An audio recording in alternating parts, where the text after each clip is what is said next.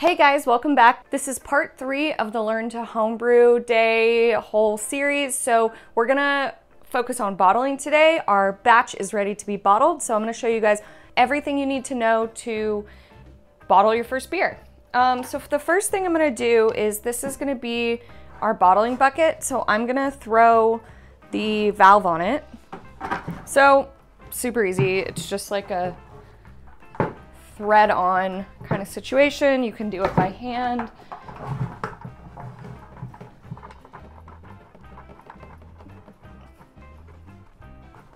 Again, I like to turn the valves themselves because it kind of makes it easier to tighten. Okay, so just gonna leave that there. We're gonna sanitize this bucket before we put in our beer. And we need to measure out how much sugar we are going to use to carbonate it. So the sugar needs to get added because there's basically nothing left for the yeast to ferment in the fermenter. It's totally done. So to carbonate it, we need to give the yeast something to eat so that they can fart CO2 and carbonate your beer. So if you get a kit, they usually send you exactly how much you need. This is 4 ounces. I think the going wisdom is you put 1 ounce of corn sugar to 1 gallon of wort. So I'm actually gonna split this in half because I'm only gonna bottle half my batch and then I'm gonna keg the rest. But I'll show you guys, I'm just like out of bottles because I don't do this very often. One thing you might wanna get if you just have a standard kit, they typically don't come with bottling wands, but this will make your life so much easier because this basically lets the beer go, this stops it, so you can just put it in your bottle and lift it out when you're done.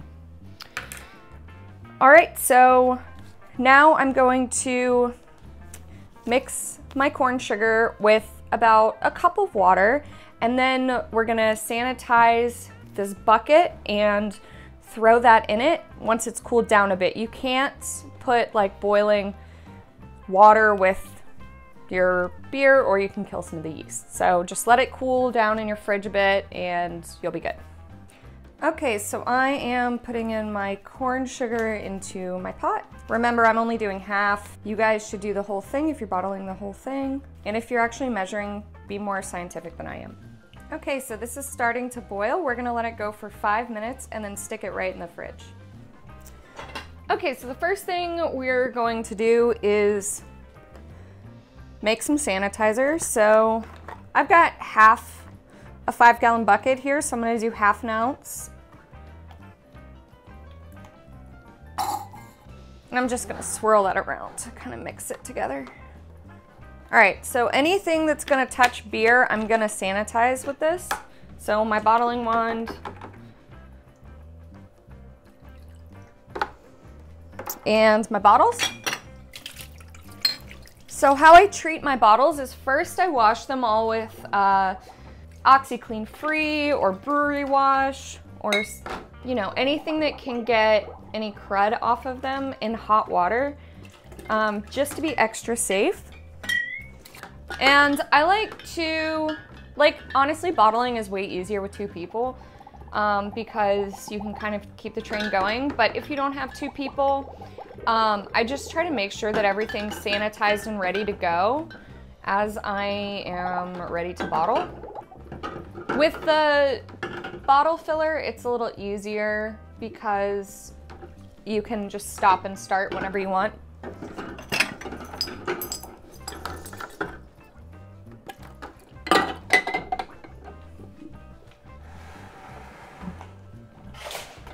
Okay. So now I'm gonna sanitize my bottling bucket. I'm honestly just gonna take one of these bottles. A couple of these bottles.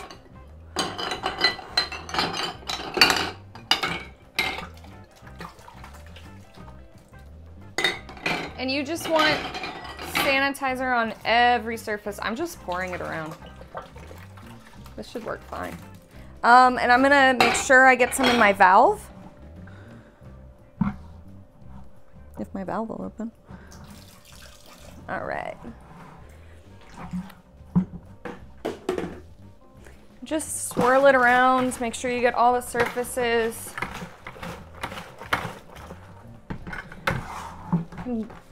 do with your hand on the rim. I don't know if I have a lid to this, honestly. All right, and I'm just gonna roll as I dump it back into my sanitizer bucket.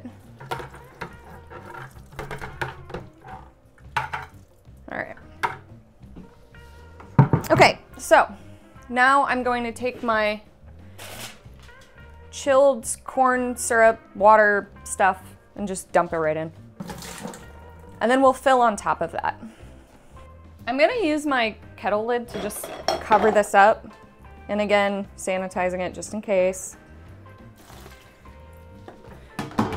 All right, so with our kit, we got some silicone tubing. We're gonna sanitize this.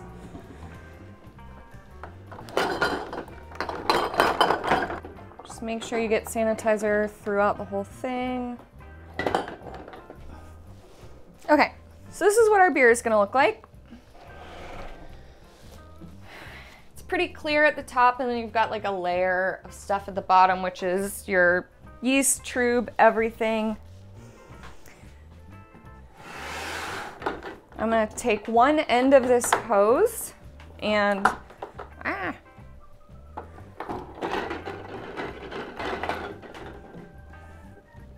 I'm gonna sanitize this with my sprayer. I strongly suggest you get a sprayer of some sort just for things like this. All right, so it's all sanitized. Connecting this. All right. And now I'm gonna transfer it from the fermenter into the bottling bucket. All right, so this is easy. Just make sure the outside of your tubing is all sanitized because it's probably gonna touch the inside of your bottling bucket. Make sure your valves are closed, of course, and let her rip. So I'm only gonna fill this halfway because I'm only bottling about 24 bottles. But if you want to do 48, just transfer the whole thing. And one thing you want to try to prevent is splashing around the wort coming through here, because that'll give you an oxidized beer. It's not great just in general for taste and appearance. It'll darken your beer a little bit and it can taste like cardboard. Okay, so that's 2.5 gallons. I'm gonna take this off. Scooch this guy over here.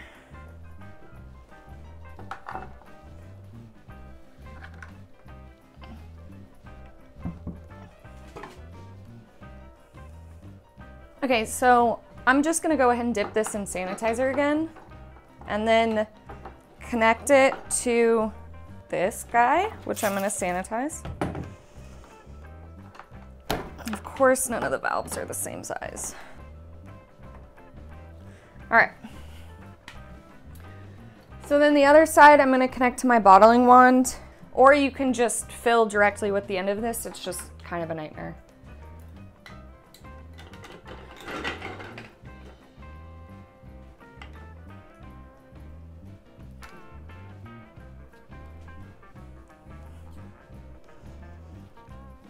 All right, so we're also going to sanitize our caps. I have a friend who, up until about 2 months into brewing, they realized that they needed to sanitize their caps, so just make sure you do.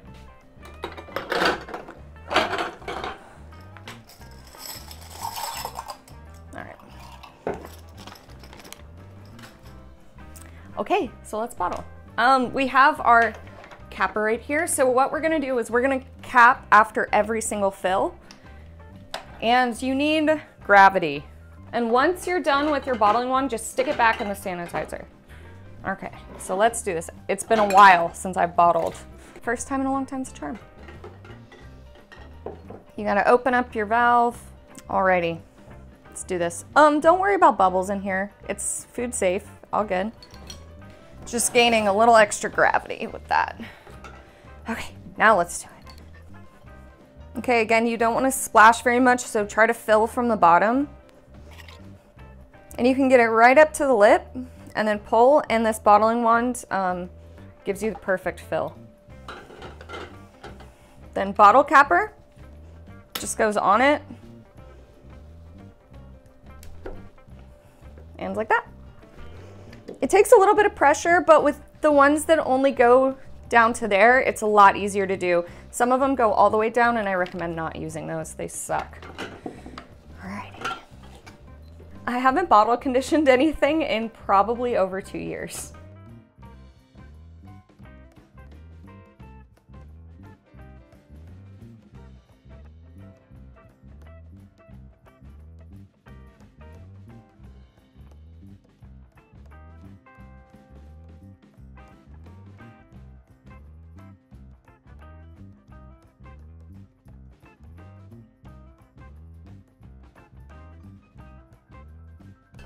Some things you should know about bottling.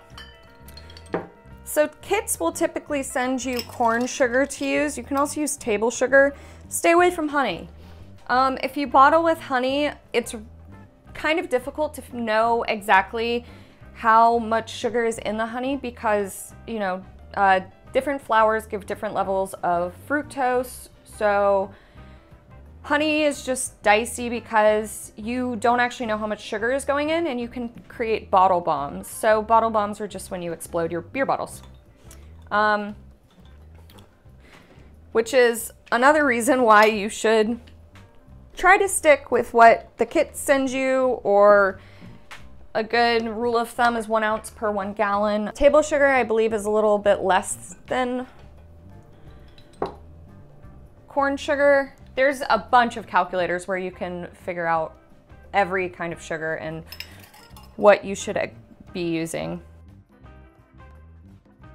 So when your beer's carbonating, you still don't want it to get light because it can get light struck. So if you know the like typical Heineken flavor, the reason that beer has that flavor is because it's in green bottles and typically it's light struck, but that's just like kind of how they market it now. So brown bottles prevent the most light from getting into your beer. You can ferment in green bottles, but you need to keep them in a dark place. You can also use sling top bottles. I'll show you one in a second.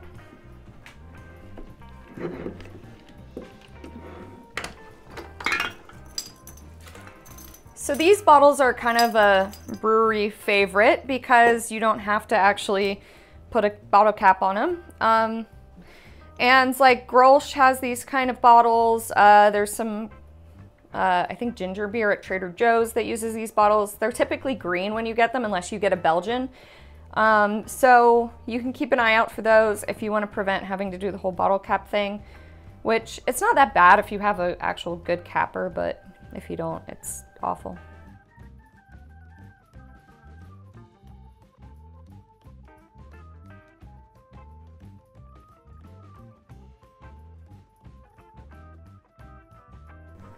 All right, so that's all the bottling I'm doing for today. I'm gonna throw these back in the box that they came in, seal them up, and just let them sit for 2 weeks. If you try them before 2 weeks, they might have a yeasty flavor, and you kind of need them all to settle. And then I recommend when you want to drink them, put them in the refrigerator the night before. So if there is anything suspended, it'll drop to the bottom. And when you're drinking bottle conditioned beer, there's going to be a layer of yeast and stuff at the bottom. So don't drink it out of the bottle, pour it into a glass and pour it pretty slowly, and you won't have any of the yeast flavors coming at you. Thanks so much for watching. If you found this helpful, like and subscribe. I've got a Patreon going with ad-free videos, merch, happy hour, early videos, and you can find that in the link above. Thanks so much for watching. I'll see you guys next time.